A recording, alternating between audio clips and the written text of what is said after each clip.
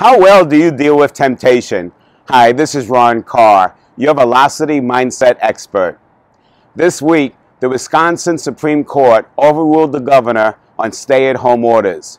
Immediately that night, everyone rushed to the bars. Was that really the right move? Let's think about temptation.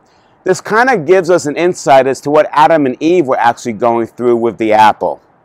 Now, we're all going to face temptation. Think about this.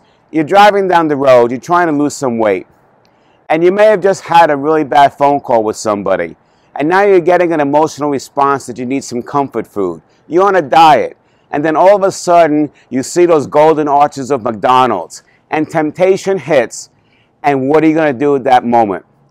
If you immediately respond to the temptation, you're going to pull into the parking lot. But if you pause, and you ask yourself this one question: is this going to give me immediate gratification? And is it going to help me in the long term? If it's just immediate gratification, but it takes velocity from your long-term journey of losing weight, then you're going to realize maybe it's not the best thing to pull into McDonald's and you'll keep driving. If it gives you both immediate gratification and it's good for the long term, then go for it.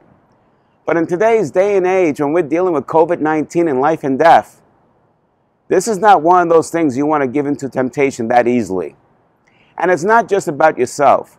It's also about caring for your fellow mankind. We're here together. We're in this together. And we're only going to get out of this together.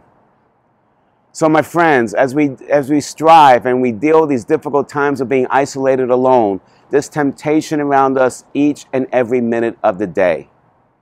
All I'm asking for you to do is think about what you really want to accomplish in the end goal. And just ask yourself before you give in, is this really going to help me get there? If it's not, don't do it. If it is, go for it and enjoy it. That's today's message. Have a great day, and I'll see you in a couple of days.